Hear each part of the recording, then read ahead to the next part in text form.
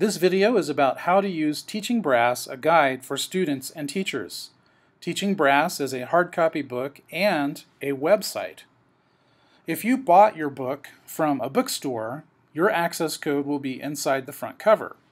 If you bought your book from Mountain Peak Music, you will have received an email that contains your access code.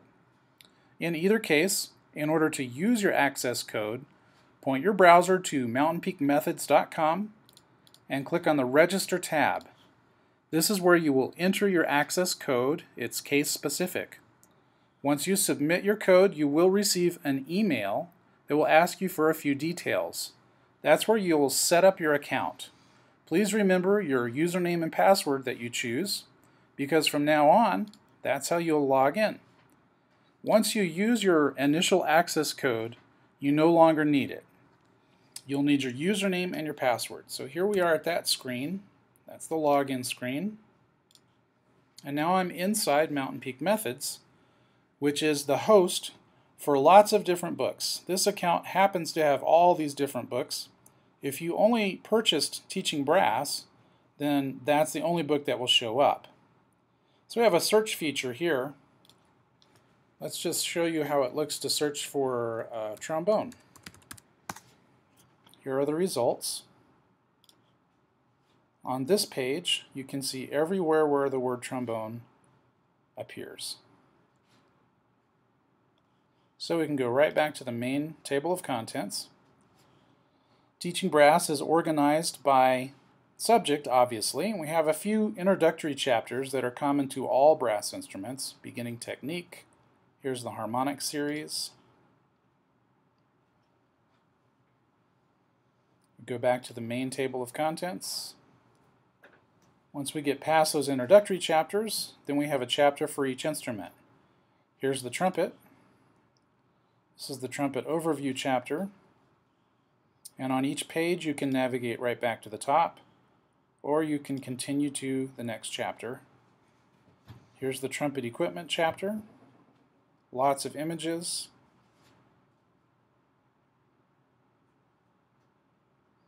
Here's the mouthpiece section. Lots of links. When you have a link like this, it will always open in a new window. So when you close that window, you're right back to where you started. We can continue to Chapter 6C. Here's trumpet tone. Whenever you see this icon, it means there's a PDF to download. Whenever you see this icon, it means there's an audio file to play. Your audio page will open. Just click on play. And when you close that window, you're right back to where you started. Continue to 6D. Here's trumpet technique. Alternate fingerings. When you see this icon, it means there's a video to play. There's the video page. You can make the video full screen. In this video, we will discuss or you can escape trumpet hand positions and close that window, and you're right back to where you started. There are internal links, which might take you to a different part of the book if there's a related area. Back to the top. If you ever need to go to the main table of contents, just click on the tab at the top.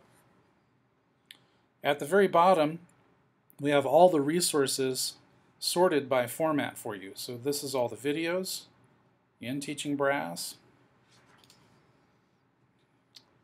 all the audio files. Here are the PDFs. This is the PowerPoint library. It says PowerPoint, but if you happen to be on a Mac, these will open up in Keynote automatically. They both work. So if we were to click on one of these, it'll open automatically for you. And I click on play, and I can use my forward and back arrows. So the idea is you read the question and think of the answer before advancing the slide, and when you do, you can check your answer. It's a self-quiz. Press escape, and then you can close that window and you're back to where you were. Here's Teaching Brass again, main table of contents. One more thing I wanted to show you is the image gallery. We've collected all of the images from Teaching Brass. so you can scroll through them to study. They each have a caption, and you can use your forward arrow to go through all the images and study in that way.